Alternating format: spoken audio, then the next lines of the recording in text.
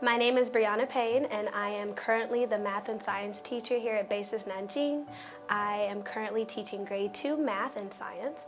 In grade 2, we use a spiral-based curriculum, which is Saxon math, and this curriculum spirals not only throughout the school year with the topics and the areas of focus. So at BASIS here, we work with Saxon in grades 1, 2, 3, 4, and 5. For the lower primary classes, we do not have a textbook, but we used consumable resources. And in grades 4 and grades 5, they have a math textbook that they use. In grades 1 and grades 2, with our consumable notebook, we also use a lot of math manipulatives, additional math games, and videos, academic resources to help them when they are focusing on a specific topic. In math, we focus on measurement and temperature measuring. We also use units that are both Western and Asian units, so we can work with gallons. For example, we have our gallon min in the back, but also we use other standard and non-standard units of measurements too. In addition to measurement, we talk about two-digit addition as well as multiplication, and all of these topics are reviewed in grades 3 and grades 4. In addition to being reviewed, they are also expounded upon. So whatever we teach in grade 2, in grade 3, they will see the same topic again, just in a deeper level. We also really try to stress the importance of challenging our students academically, and so throughout the grade 2 school year we will also find areas where they can be challenged and pushed.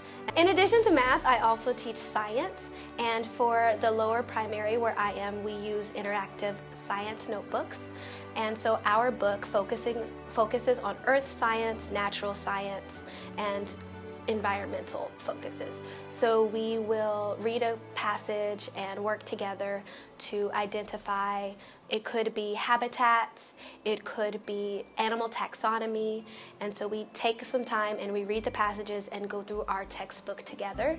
And then this is supplemented with small science experiments or small investigations, whether that be around the classroom, outside, or if necessary, and if we can find an appropriate area, we can also take field trips. And so this year, for example, when we finished our topic on animal taxonomy, the students were also focused on animal writing for their humanities class, and we took a joint trip to the aquarium. And so that was a way for all of us to work together to figure out how we can combine and have cross-curricular learning.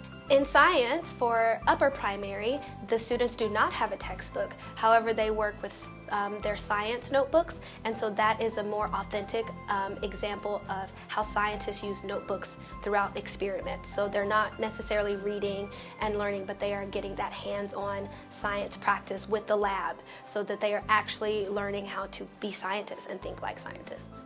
To assist and to supplement our reading and the topics that we discuss in our science book, our interactive science book, we also make sure that we have interactive activities and resources for the students to use around the classroom. For example, we have our word wall, and it helps students to identify and to find a place where they can come and to review some of the scientific terms that we've discussed.